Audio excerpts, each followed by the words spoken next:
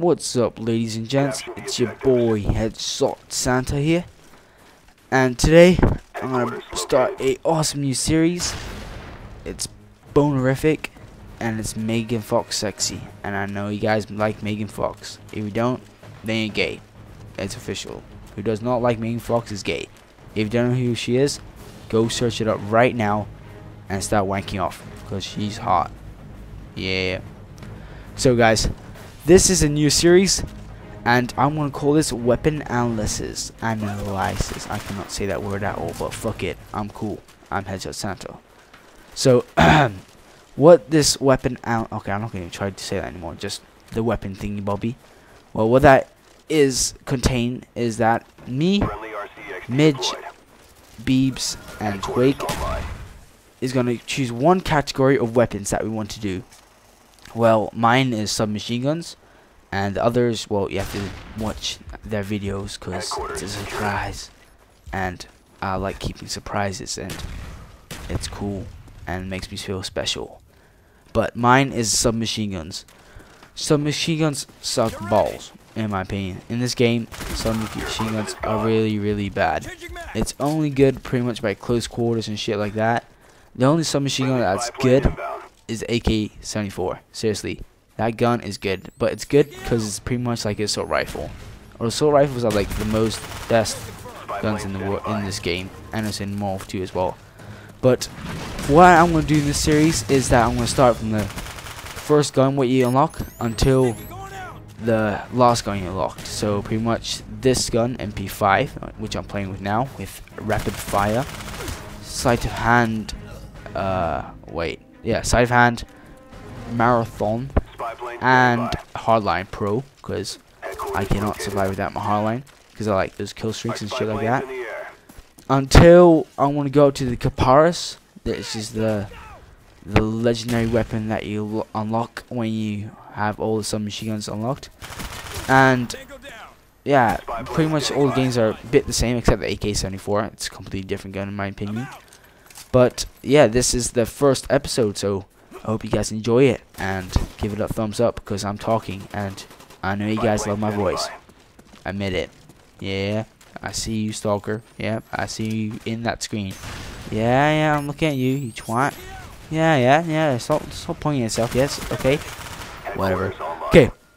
This is the MP5. What I just say, I'm using the attachment rapid fire, because I tried out first the extended mags, because then you have to like reload and you can like always go through action shit. But in my opinion, rapid fire is the best because it kills them really fast once you close quarters. This gun has a pretty high fire rate. It has a bit of recoil in my opinion. Like if you wanted to pick up guys from long range, you have to what's called like fire like a bit. You're not gonna hold the trigger in. You have to just fire burst of bullets on people, because then you can manage the recoil a bit. And that's what you only have to do with MP5. It's really good with hip fire and close range and shit like that. It's really good with that, but just if you want to pick up people from long range, you just gotta do this little burst on people, and eventually they die, because long range sucks balls. And look at that nice hip fire without steady aim. But yeah, so the recoil is only negative side of this weapon, but it doesn't have that much recoil. The ammunition when you get with weapons is pretty good compared to the other ones that I tried out. The other weapons that I tried were like the mini Uzi, the Scorpion. You run out of ammo so badly. It's like necessity to have like scavenger and shit like that. And there we go, my nice puppies. Who does not like puppies? Oh yeah, and that's me chewing, so I'm sorry about that. But that's when I get my puppies, and I love puppies. They're my cute puppies that like to kill human meat and rip them alive and then rape them doing doggy style and whatever else. So my kill streaks for this game is UAV, Blackbird, and dogs. I have this set up because I'm using headquarters, and headquarters the spawns are pretty much fucked up. Like Miley Cyrus's vagina. Yep, her vagina is fucked up as well. But what's it called? Yeah, I'm using the spy plane because I want to pretty much predict where they spawn, because with headquarters it's really hard to know where they're spawning. And yeah, that's why I like to have the spy plane, so I can build up towards my Blackbird. And with the Blackbird you can pretty much get your dogs, because you know where they're facing and shit like that, and yeah, you just know where everyone is, and that's just a nice feeling to get with the Blackbird. So you can get your dogs pretty much instantly when you get your once you get your Blackbird in the air. You can just get your dogs just like snap.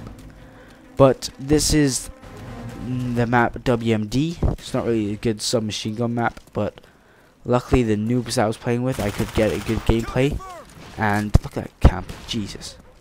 What's called? Yeah, this is not really good submachine gun map in my opinion, because it's pretty big and open and stuff like that. But I like the map, but I strongly advise more like a submachine gun or sniper or LMG, something that you can has not less than recoil. You can pick up people from pretty big long distances and shit like that. Not like submachine guns, because you want to be really close to them. But as you can see, I never really run open because I got a submachine gun and I can probably get hit by people really easy. I always go from building to another building, because then I can interact with other people that are really short range, and then you're not shouting with my MP5 with rapid fire.